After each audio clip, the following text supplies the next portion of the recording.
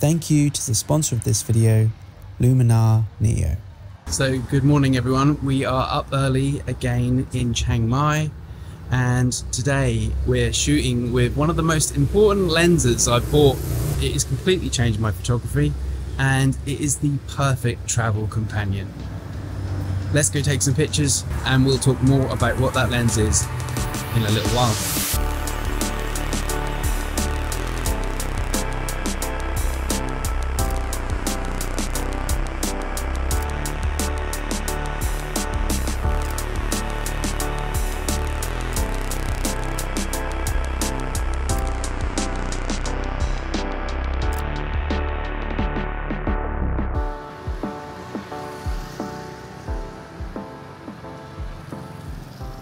So I want to make it very clear on this channel that I am a photographer. I am not a tech gear guy.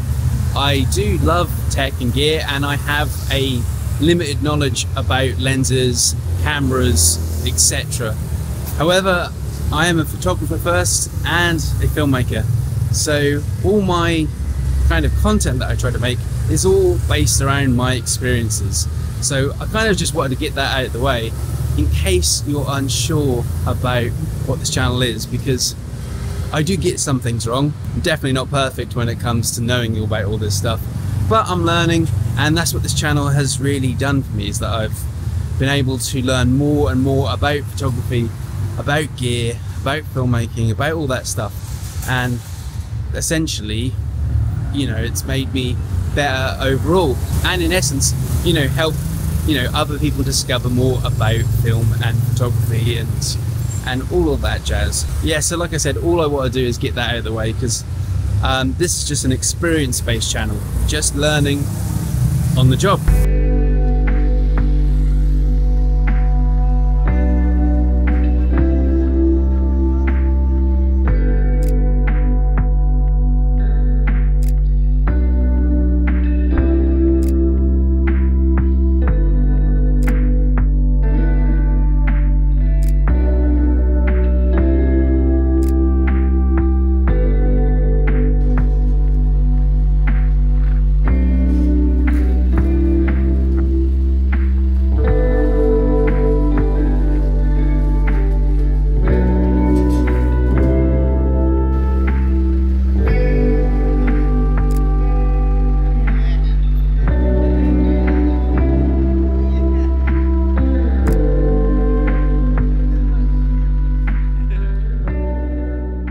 So if you haven't guessed already, the lens I'm talking about is the 16-55 f 2.8. I bought this lens just over a month now, and it has lived on my X-H2S. Wherever that camera goes, so does this lens. And my experience with this lens has made me feel that my photography and my image quality has just improved tenfold. I just feel like I'm getting so much more out of my images. I feel my creativity kind of going through the roof a little bit. It might be because I am in Thailand, but I feel like the lens has definitely had an input.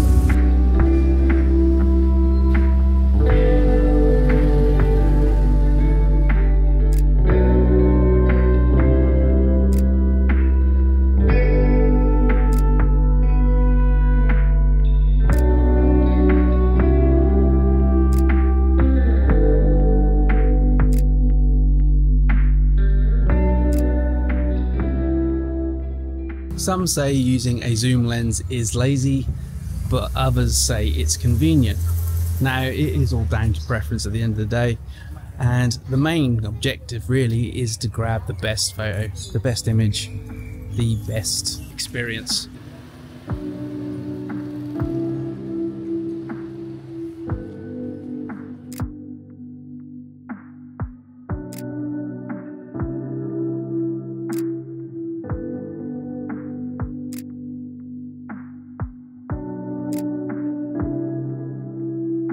So optically, this lens is fantastic.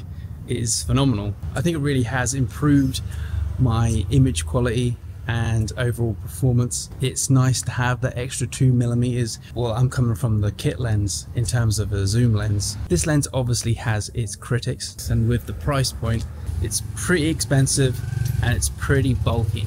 Some may argue this is definitely not the best travel lens, but if you want to up your photography game, I do think that the 16-55 really delivers. They call this the big bag of primes, and it certainly lives up to its name. It's definitely the next lens you're looking for if you're looking to upgrade.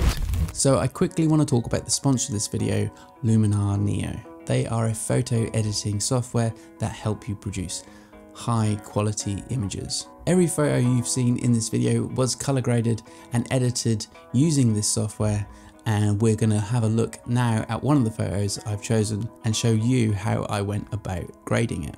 Okay, so let's open up Luminar Neo and choose one of our photos to edit. Let's pick this street scene here. So what we can do first is go to our presets, and perhaps we could choose a grade we already like, something that I might use, something like urban style here. So we've got a whole case of them here: Old Town, Edinburgh, Toronto, Melbourne, Abbey Street, New York.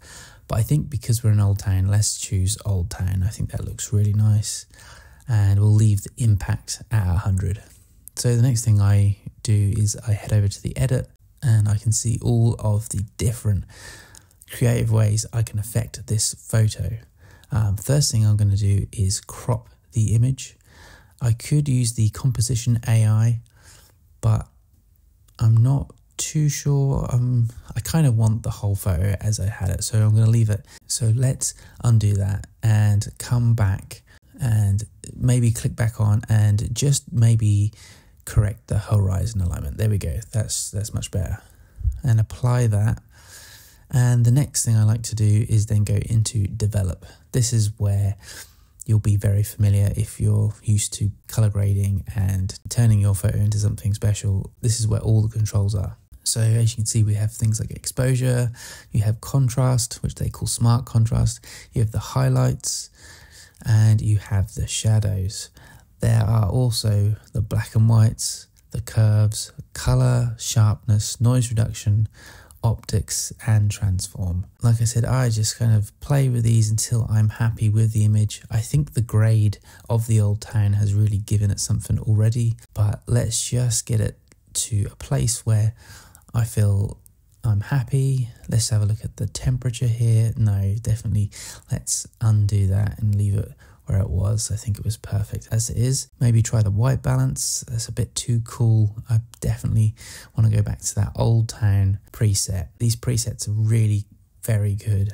Probably some of the best presets I've played with in a long time. Here are your curves, where I definitely like to have a tiny S curve just to bring up the highlights and the shadows, just to give more depth to the image. So there are the basics. The next thing I always like to do is a little bit of masking. When I use the mask AI, I can tap that. What it will do is find the sky and allow me to bring the exposure down and not be too overly exposed.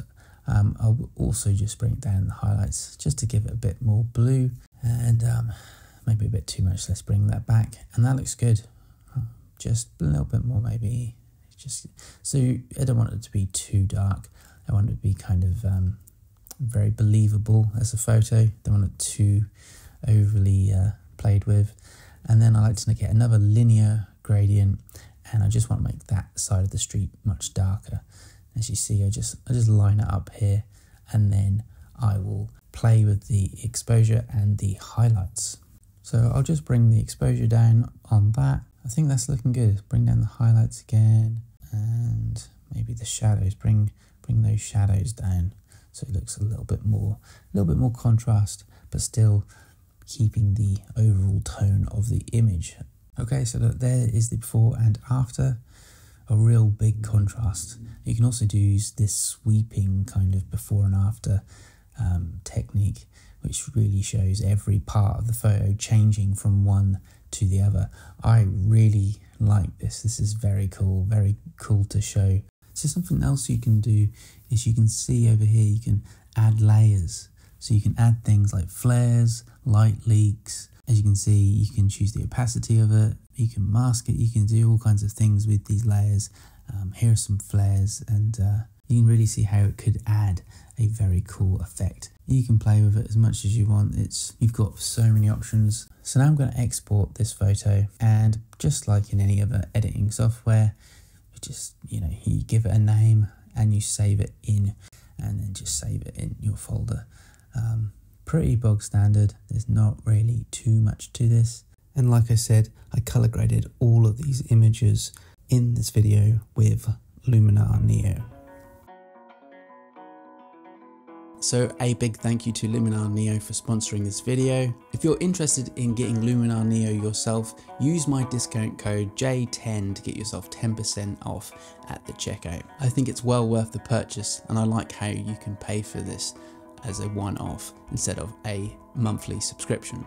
Anyway, let's head back to the streets of Chiang Mai and look further at why this lens is so good. As for video, this lens is okay. It doesn't have any optical image stabilization, but if you're using something like the X-H2S, then you're probably going to have not too many issues. It does have a constant aperture of 2.8, which is really beneficial when the kit lens has a variable aperture. The build quality of this thing is magnificent, and it is weather sealed. There are a lot of pros to owning this lens, but the biggest pro is just the image quality. The photographs I'm able to produce just have leveled up my game. And as I'm taking photography much more seriously these days, I really want to be getting the sharpest images possible, which gives me the opportunity if I ever want to print, because you want to be capturing the best possible image. It's kind of funny because throughout my travels, I've constantly been using two lenses. The most expensive lens I own, and the cheapest, which is the TT Artisan's 27mm. That lens is just so fun to use.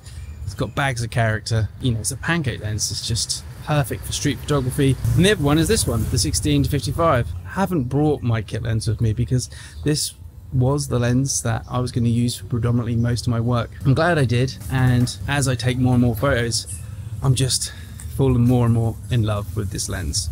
My only real gripe with this lens is the focus ring. It's really quite small, and because it's a focus by wire lens, it's not mechanical. So unlike something like my Sigma 18-35, focusing manually is not as easy, not as smooth, not as achievable. But you can still obviously do it, but when you compare it to a lens like that, one that I use as a workhorse, that one wins out. Let me know your thoughts on this lens and whether you think it's purchasing or not, or if it's good for travel. As always, let's make some waves, and I will see you in the next one. Thanks for watching.